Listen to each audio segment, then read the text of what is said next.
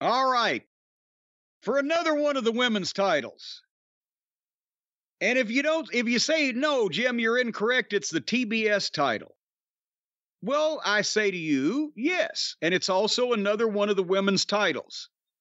Because how are they ever going to have a male champion? They're not. Then it's another one of the women's titles. Yeah, okay. Think about it. You can't ever have a male champion. It doesn't say women's champion, but since they don't do intergender matches, then there can never be a male champion unless you have some kind of I don't know, tweener fucking gender. Is there some mutually agreeable person or gender or entity that can fight both men and women to where it could be a transition pit, like the old WWF heel champion transition? Somebody wins it from Bruno and 9 days later loses it to Pedro. We'll have to get into that. But meanwhile, it's Taya Valkyrie in a rematch against Jade Cargill. And I was willing to give this a chance because I wanted to see basically if it could be better than the first one. But after the first 1 minute, I was already saying no. But now the entrance in this case, instead of Jane having dancers and the female rapper who performed her way to the ring, Jane actually got into the dance routine herself. She was doing the dance routine there right along with him. Maybe we found out what profession she's really suited for. Well, I don't know about that, but it does make you wonder, are there any ideas Tony Khan will say no to? No. Is she now the babyface? Wait a minute. Yes, there are some ideas that Tony Khan will say no to. Fire your fucking goofy cosplayers and get some real talent? No. Let somebody else write this shit? No. He'll say no to a lot of those things. Well, she danced to the ring like no heel I've ever seen before. and again, the heels are all presented as allegedly in their universe as either being cooler or nicer or more talented or tougher than the fucking putz baby faces. So anyway, Taya Valkyrie dove off the top and blistered Mark Sterling and turned her back on Jane, and Jane stopped her, and then they went back and forth, and they got some heat, and then she made a comeback, and Taya hit her finish, 2 count. Jane kicked out a little bit late.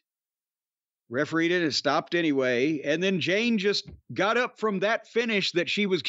They're all using Beth Phoenix's Glam Slam, right?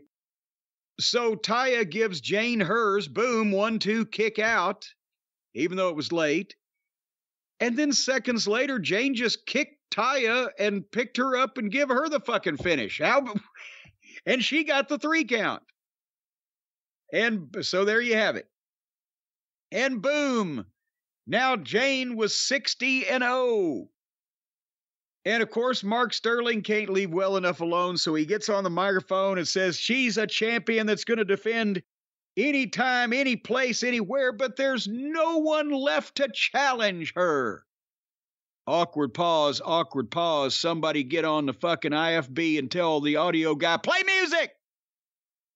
And music played. And out comes Kris Statlander, and she looked good. I don't think she's from Andromeda anymore. She doesn't have her face painted up like an alien pixie.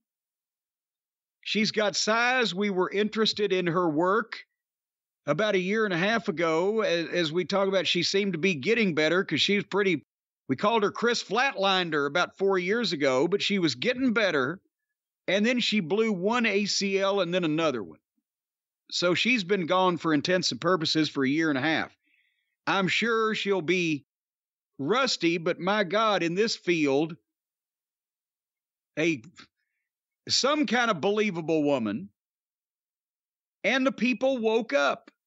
And as soon as she hits the ring, they ring the bell. And boom, here we go. Little fight. Statlander with a tombstone. 1, 2, 3. Big pop. Because at least now they got some payoff out of this 60-0.